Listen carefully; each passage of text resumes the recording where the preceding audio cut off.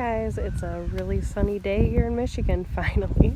I just wanted to talk quickly about a couple of my tomatoes here. So I've covered in the past indeterminate and determinate plants, and clearly here you can see the difference between them. The indeterminate here is a little unstructured and grows pretty wild, and then we have the determinate one that grows very compact and almost bush-like.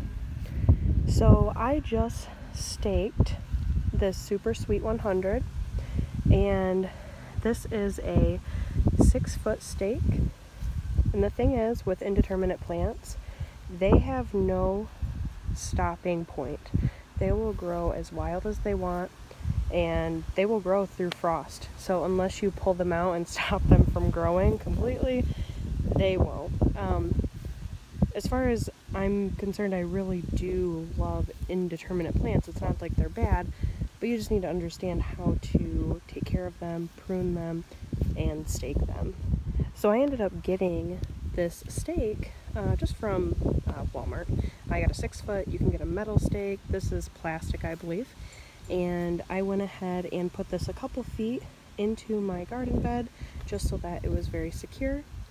And then I ended up going in and taking some string and tying it to the stake to secure it. And as this grows, you are going to want to continue to train this and tie this to the trellis. You also want to continue to prune your indeterminate plant, and that is because you need enough airflow so that you don't get mold, rot, anything like that. You want nice, healthy tomatoes. And that's what causes a lot of diseases when you see your tomatoes and they're not performing well, and you see those like rotting spots on it. More than likely, it could be because your tomato plant is not getting enough airflow. So pruning is wonderful.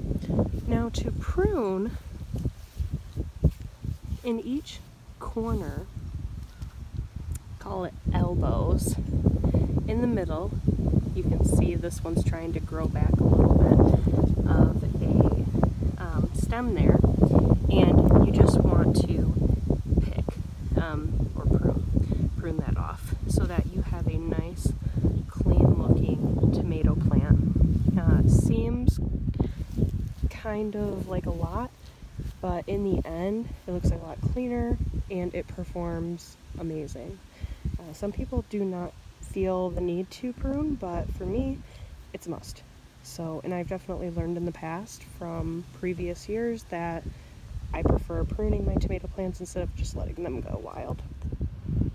So you can definitely use a stake for indeterminate tomato plants. Anything in your garden that's going to be vining at all, stakes are wonderful for that. And then you can use cages like this for your determinate plants that are more bush-like, and that you just need it to be a little, you just need a little security.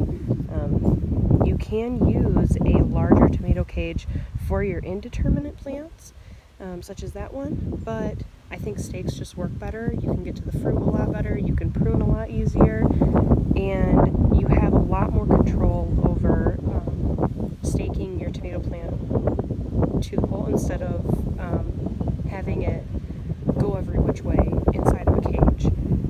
So that's what I would recommend there. And these stakes that I have here are kind of more curved. I really like these a lot, actually. I tried them out last year and I really love them.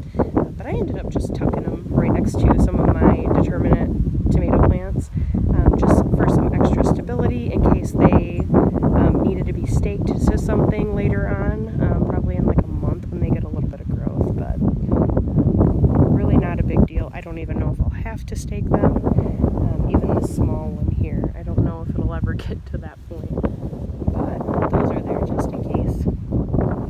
And I also just wanted to cover real quick, along with pruning, that you can prune back some of these leaves in here too. If you have any wilting leaves or anything that is kind of taking over or getting in the way, just go ahead and get rid of it, because an indeterminate plant will not stop growing. So even if you take away one stem, it's not going to take away from the fruit that you're going to be getting at the end. So that is no big deal.